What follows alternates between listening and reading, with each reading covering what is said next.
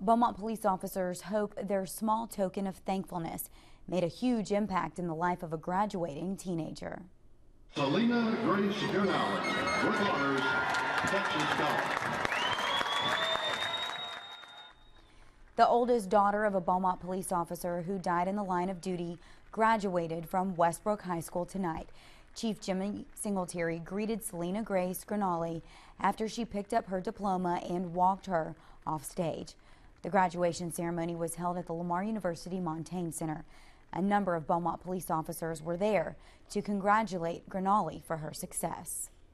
Small token, considering the ultimate sacrifice that he paid, considering the fact that his family has been without him for the past 9 years, and on this very special day where his oldest daughter is graduating from high school, he can't physically be here, but we can physically be here. We're going to let her know that his sacrifice was not forgotten and that we are proud of her just like her father is proud of her today.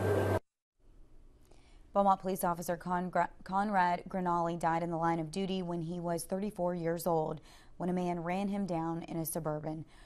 Gernale had served on the force for 12 years.